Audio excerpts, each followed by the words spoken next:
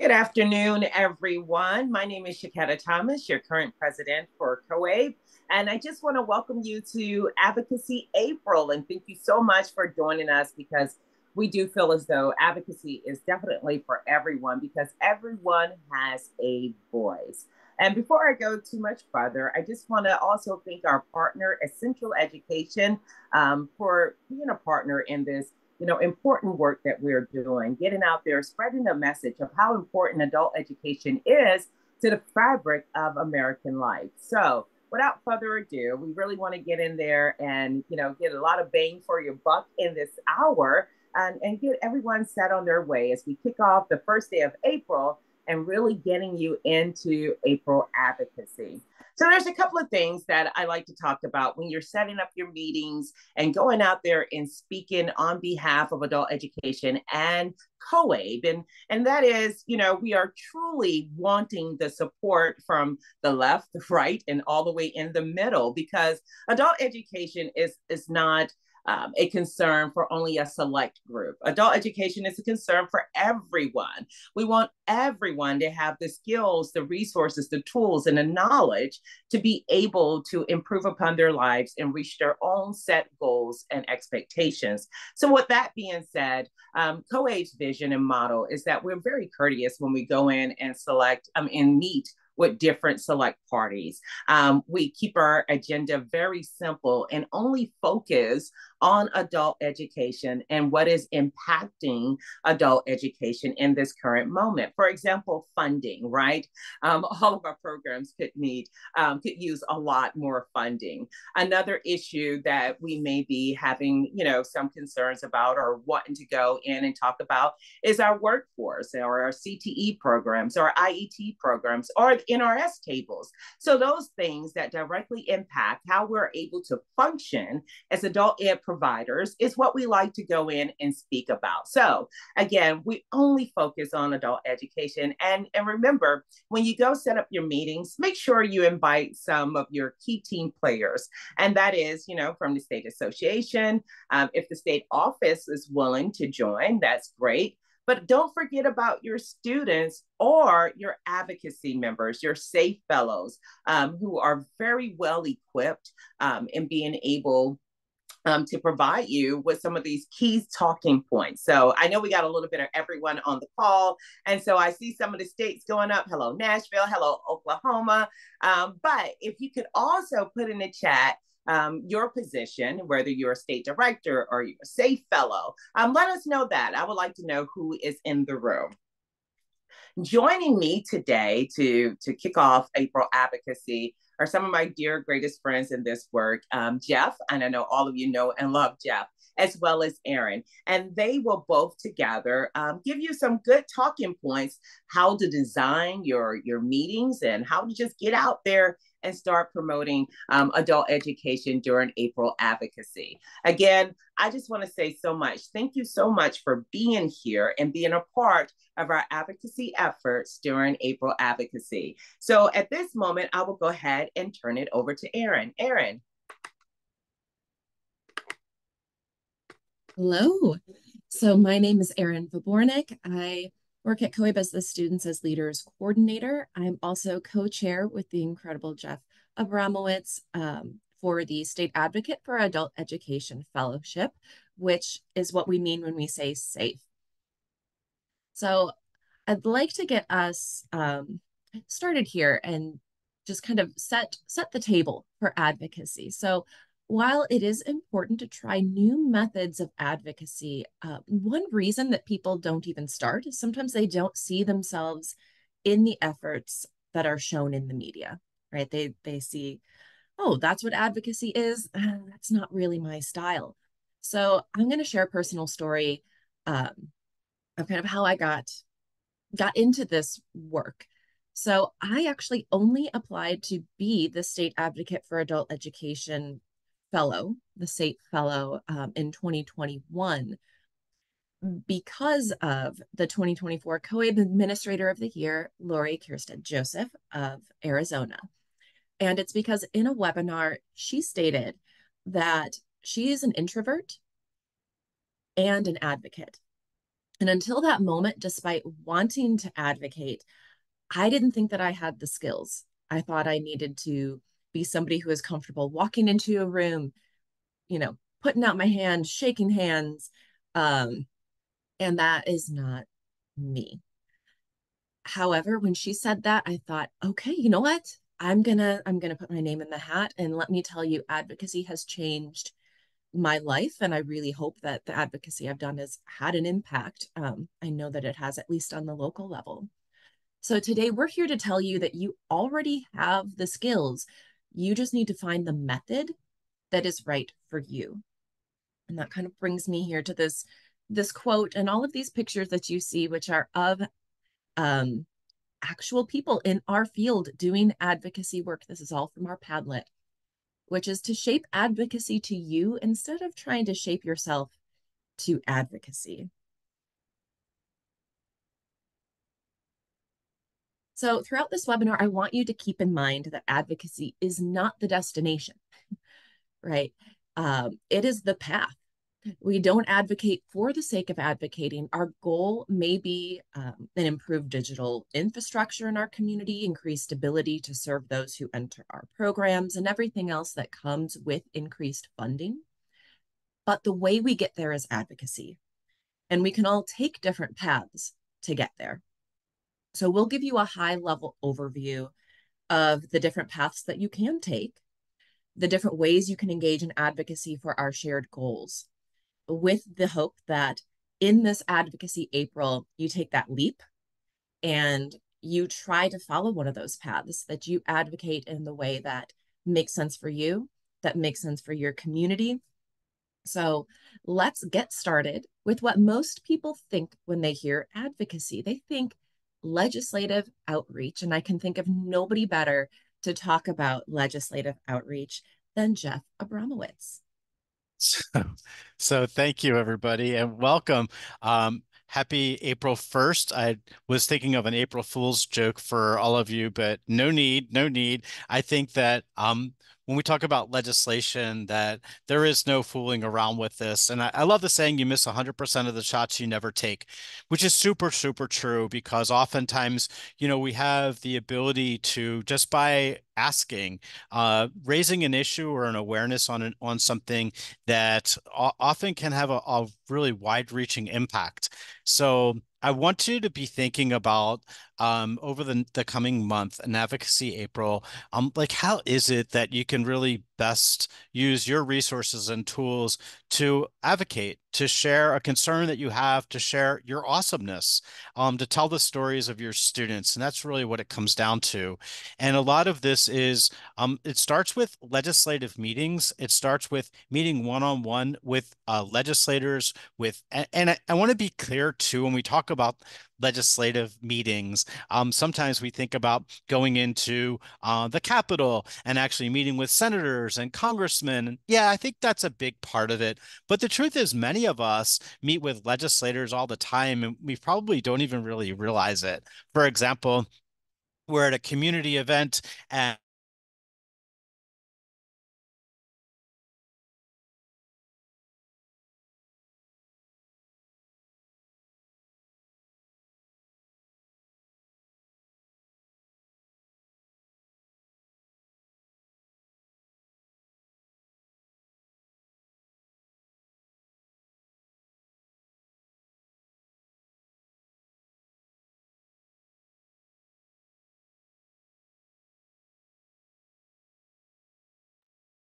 Alrighty, so I do love technology and our ability to I connect and think I'm okay, back. There you yeah, go. I'm yes, sorry. you're back. I got kind of Alrighty, I got kind of wonky on my Wi-Fi. I apologize. I'm going to turn my camera off so you can hear me. But legislative meetings really is a matter of meeting with whoever you can in order to share a point that you might have. And part of that is, your local mayors, your local council people, and really just starting up a dialogue, because it's those people that can raise your voice inside of the legislature and really looking at how they can make change happen in adult education. Some of the other things you might want to think about are just having small rallies, inviting legislators to your facilities, holding small events, maybe just grabbing coffee or lunch with a local representative, talking to your city council people, your state representatives, and really just creating that relationship. Legislation and advocacy is all about relationships. And this is the time to begin to really set the tone for what it's going to look like in 2025 for a strong adult education system. So I encourage you to reach out. And again, just I know it's uncomfortable sometimes, but make that initial contact. The COABE website makes it super easy for you on the 3Clicks platform to set up some of those meetings, and it's just super easy. But again, you're never going to know unless you try, and trust me, you're all going to be better for it, not only today and over the next year in whatever positions you hold, but just in general, being vested in the community as a community leader. You can go to the next slide there. The last thing I want you to talk about is really how and the how to. And besides meeting people and really one-on-one contact with individuals, we have some really easy tools. Social media using LinkedIn and Twitter and Facebook are really easy ways of sharing a message, letting people know about Advocacy April. Same thing with blogs or blog posting, op-ed pieces and submitting things to your local newspaper are really easy lifts for you to kind of get the word out about what this month is and how important it is in improving our adult education systems. And then the last thing I'm super familiar with, as is Erin, is podcasting and live events.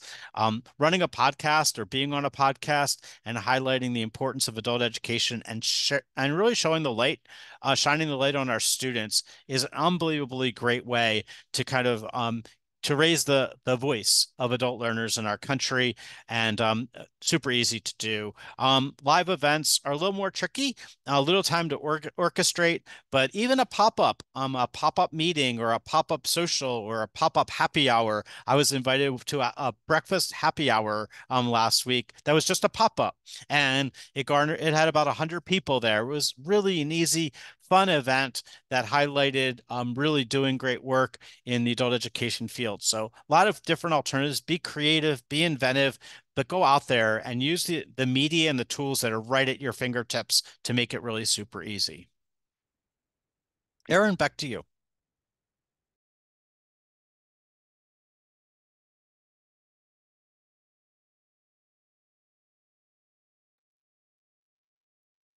Hey, and for this, I would love if Lucy Lester is here, if she can join as a panelist. And while that's happening, I'll kind of get this. Hi, Lucy. I'll get this set up.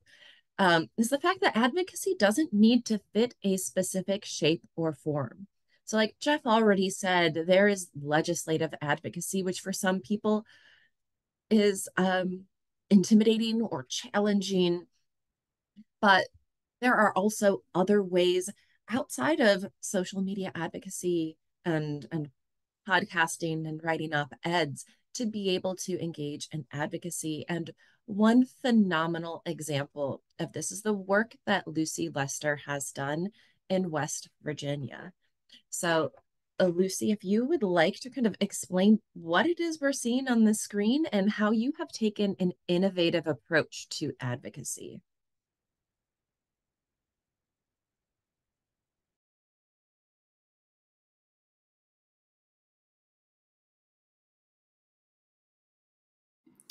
Lucy, you're muted.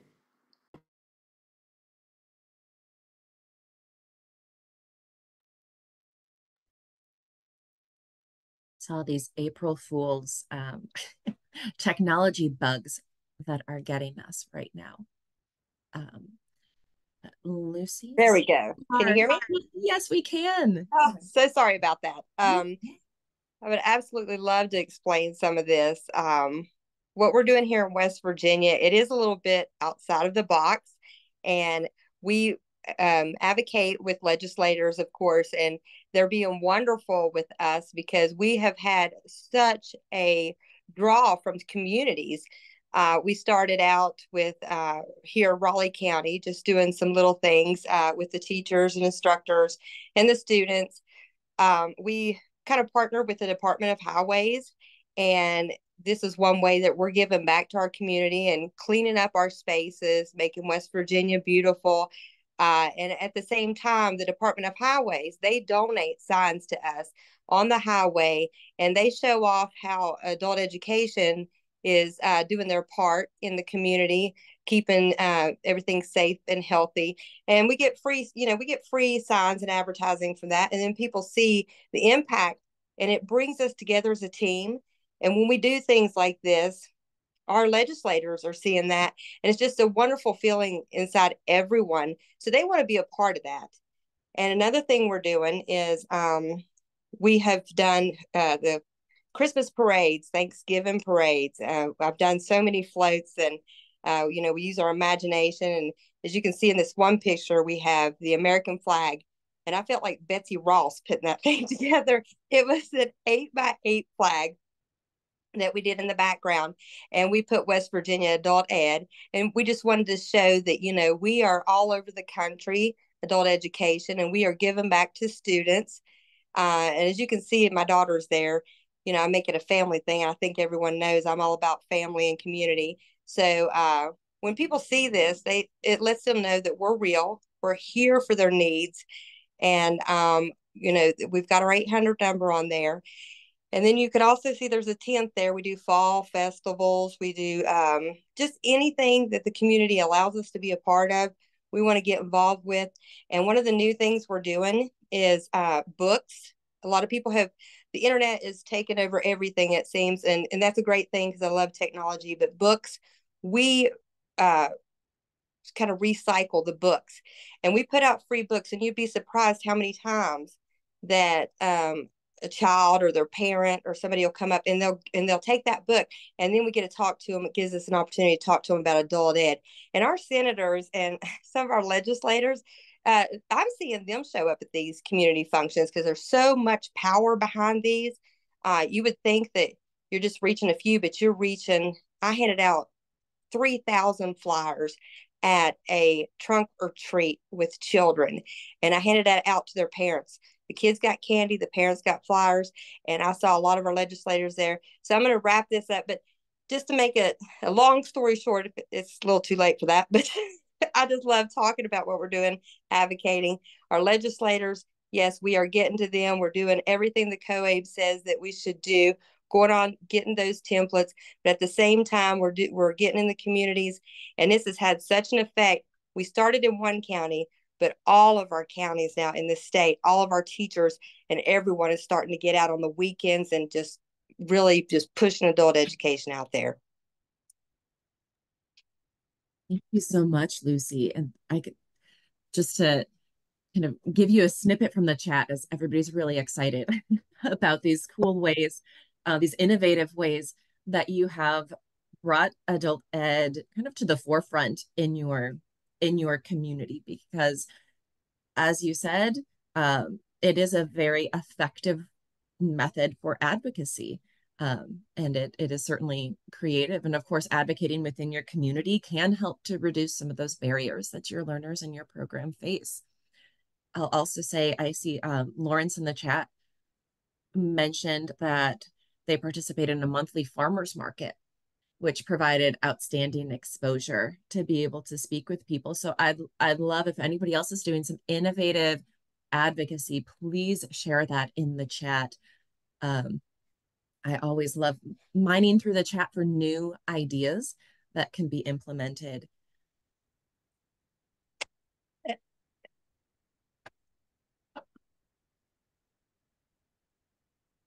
So another aspect of advocacy, and Lucy, you're welcome to speak on this as well, to add anything you'd like to it. But Advocacy April challenges us to amplify the voice of adult education throughout the month. And in doing so, it's really important to work with a team or a partner on some of the work that you're doing. Yeah, I would like to add to that. Thank you. During Advocacy April, I think it's important for our new our new advocates, as you said, to partner with teams and stuff. When I found that when we're advocating, you can't advocate alone, because advocating does mean teamwork. It does mean fellowship. It means bringing everyone together. So I found that if you give everyone a part and you make them feel like they're just as important, and they really are, they're so important, everyone is, in getting this done, that you will jump over hurdles, barriers will just be knocked down like crazy. And I found that my association, my legislators, the COAB, just all of us working together in harmony. It was just like a beautiful song coming out. There was nothing, and there is nothing in my state now that we're not doing. Advocacy April, I would insist that everyone put your contacts out there, put your name out there, be proud that you're an advocate, and just put it out there and bring your team. Right now is an important part of bringing your team together and getting, and I hate to go back to it, I'm a music person, but your beautiful song together. Let's just sing it out.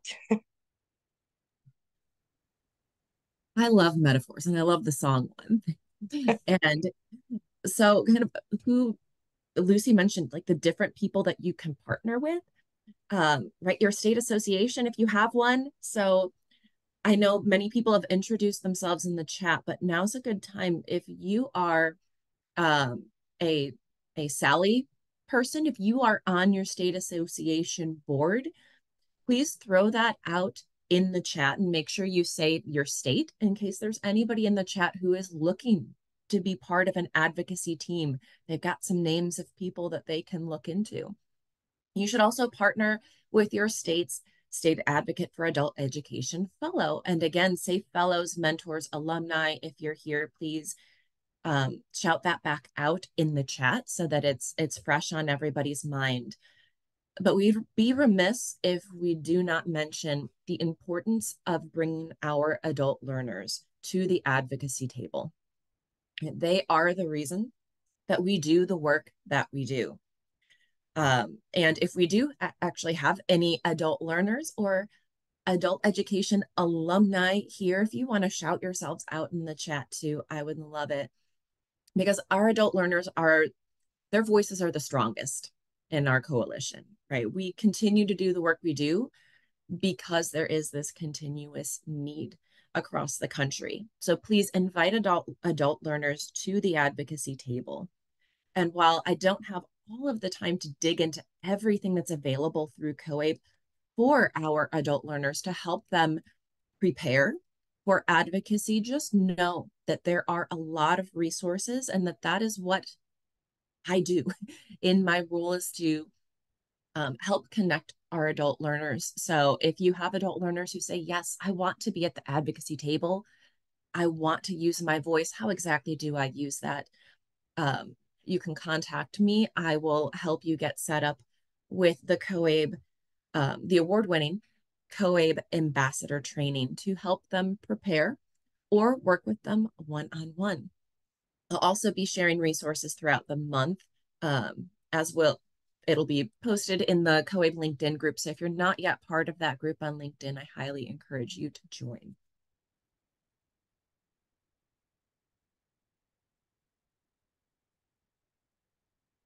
So we are going to take a moment to actually look through the resources that you have available to you, because there are a lot of resources on our beautiful Advocacy April page.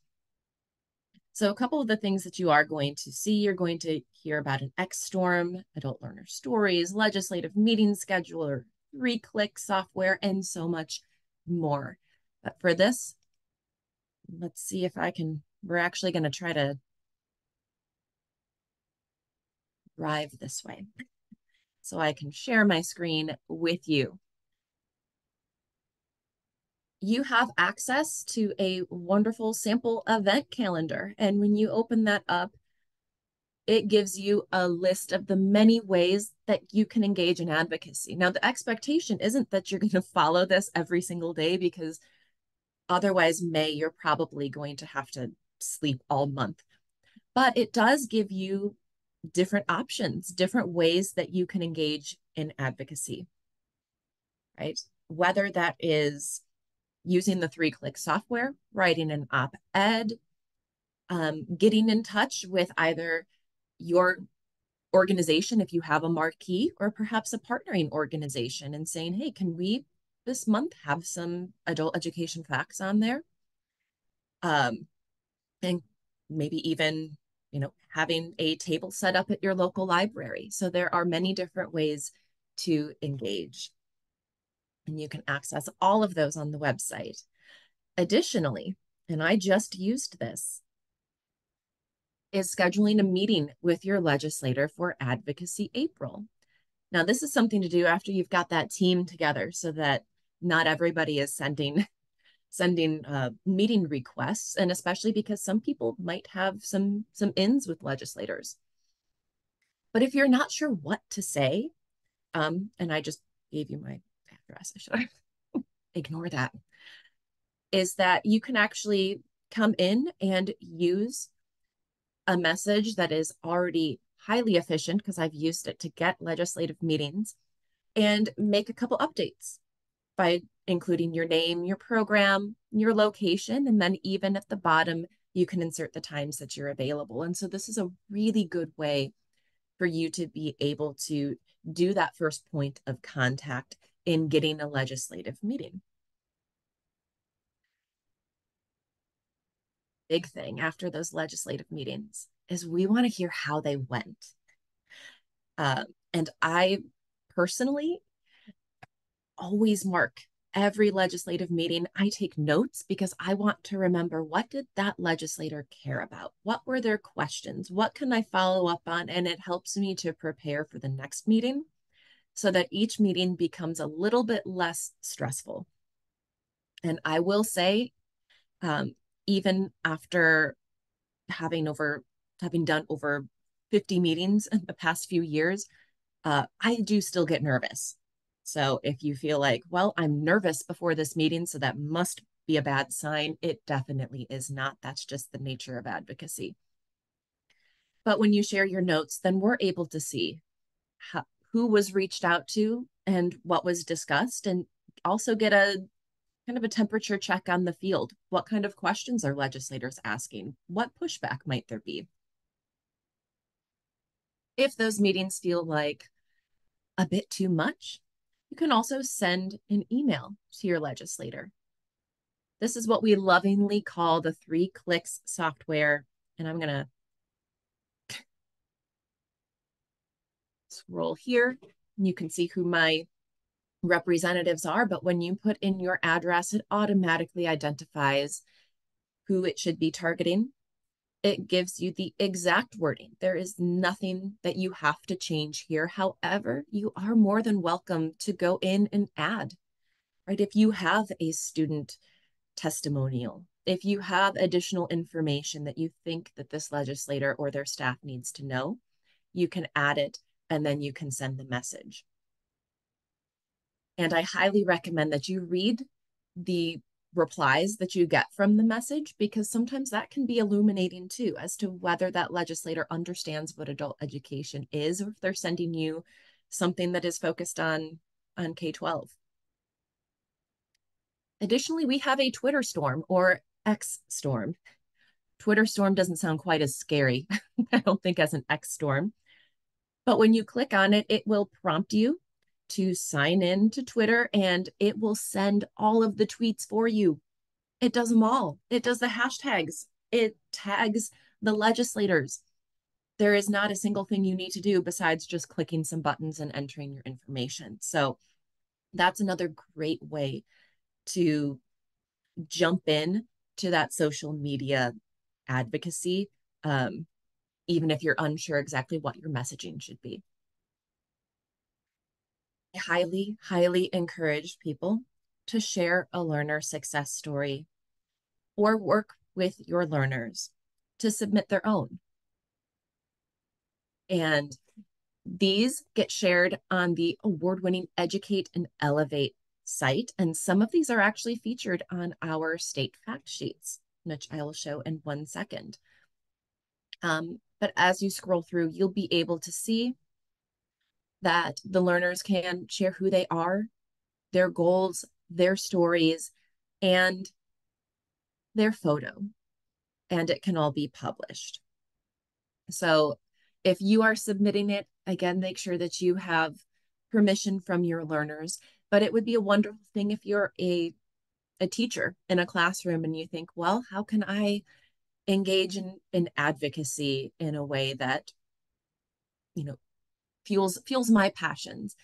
I highly encourage you to take a class session and work on storytelling, on having students tell their stories, and encourage them to come onto this site and to share their stories for Advocacy April. Additionally, if you're curious about, well, what exactly are we advocating for? Yes, on behalf of adult education, but what is it exactly? Here we have a wonderful sheet that gives an outline of who COABE is and what we are asking for, the funding requests, the policy requests, and you can look through and learn a little bit more about that as well. So we want to make sure that you have all the tools you need, that you feel like you can speak on these topics. And then lastly is our master guide. And the master guide gives you a very nice walkthrough of everything, the goals, the asks, the purposes, and also has nice links to all of those things that are right there on the page. So if you prefer to save this to your Google Drive, you can have access to it. It gives you talking points, including the statistics from the federal level, a sample meeting template. It really has everything there for you, including some anticipated questions with some answers that you can give. So I highly recommend going through, taking some time this week and looking through the document that is available to you. Let me switch my share back up here. Okay. So those are all of the different materials. And thank you, Julie, for typing everything into the chat. Everything lives right there on that website. And you can find it by going to the COABE site and then under that legislative tab on the bar above Advocacy April. Everything lives there, and you are, again, highly encouraged to use those resources that already exist.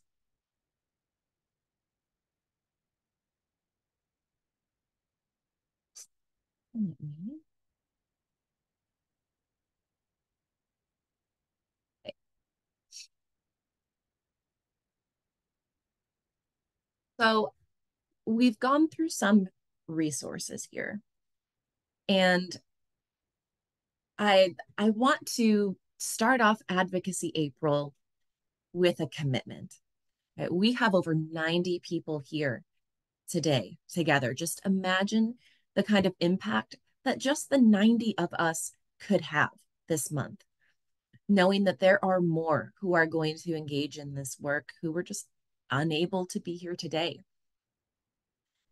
So it is easier to follow through on a commitment when there's some accountability. So while I can't personally follow up with everybody who's in this webinar, writing down your goal is just as good. In fact, Dr. Gail Matthews, who's a psychology professor at Dominican University in California, did a study on goal setting and found that you are 42% more likely to achieve your goals just by writing them down. And you know what? I like that percentage increase. So we're going to do that today. With that in mind, I ask you to share your commitments in the chat. Commit to 2 different ways that you are going to advocate this month. If you prefer even more accountability, I really encourage you to share them on social media and tag COABE. And tagging means you use the @ symbol. Way you are looped into our network, and we are going to see what those commitments are.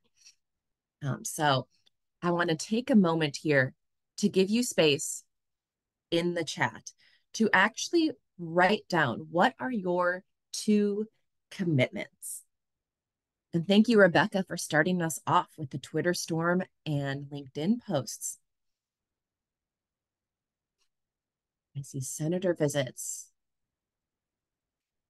Yes, talking to your administrator, talking to your program's potential partners about what this month is, bringing others in.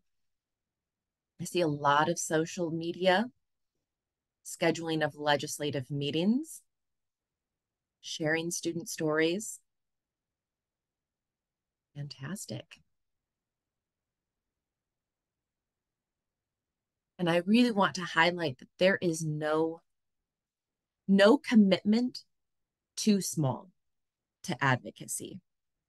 And even if you think, well, I'm not quite comfortable with social media, I'm on there. Look for COABE's posts and repost those to your network.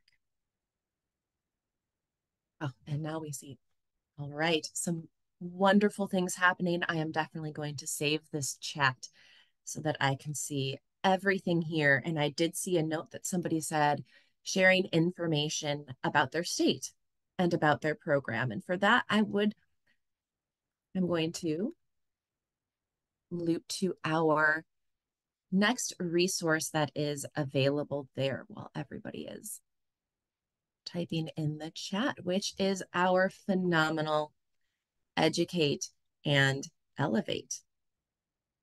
And I'm going to put that link for you right into the chat. But the wonderful Educate and Elevate website, hopefully you have been here before. But this is a wonderful place where you can find the map locator tool. Click on your state. I'm in Illinois, so I'm going to use mine. And you have access to lots of different data. You have a fact sheet that you can look at that is specific to your state, right? Happens to be in Illinois, elementary ed that gets a $10,000 per pupil. We get 577. That's a statistic I love sharing with people because those numbers are sobering, right? They're painful when you're in adult education. But all of that information has been gathered for you, as well as having access to the fantastic PIAC data and adult learner success stories. Maybe you're not in the classroom right now, or you don't have access to adult learners, but you want to be able to share some of their stories, whether it is with stakeholders, legislators, or just out on social media. And all of those are available, right? You can click on Myra's story, you can read about it, and of course you can share. Right? In part of the submitting stories, it does give permission for these stories to be shared. And so that's a wonderful way of having access to those as well. And these exist for every state, right? Texas, we're coming to you in 2025 for the conference. So we'll use you as an example. Fact sheets, all sorts of data, student success stories, all right there at your fingertips. So that is another website. Add it to your favorites bar for Advocacy April and visit it often for whatever you need.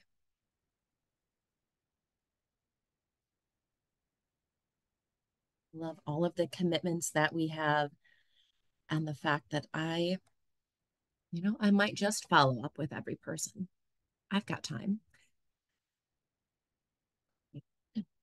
And so with that, I want to thank you for joining us today and to say that if there is anything at all that you do need help on, if you're wondering, how do I advocate?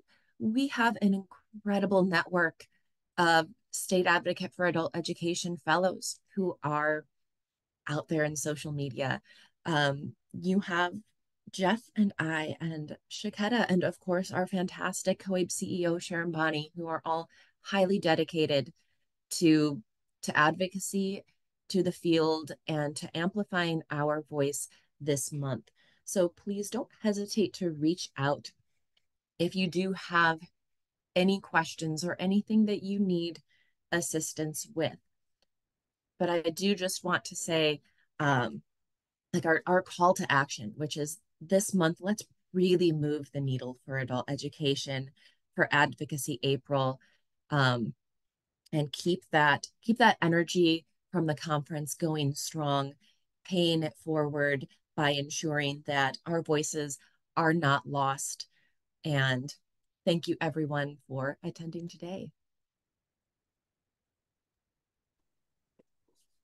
Thank you so much, Erin and Jeff, for sharing such valuable information. And I hope all of you now feel so encouraged to get out there and utilize your voice in support of adult education. We thank you all again for joining us here today. And we definitely send a big thank you to our CEO, Sharon Bonney, for pulling all of this together and making sure that we have all the tools and resources that we need to be effective in this space.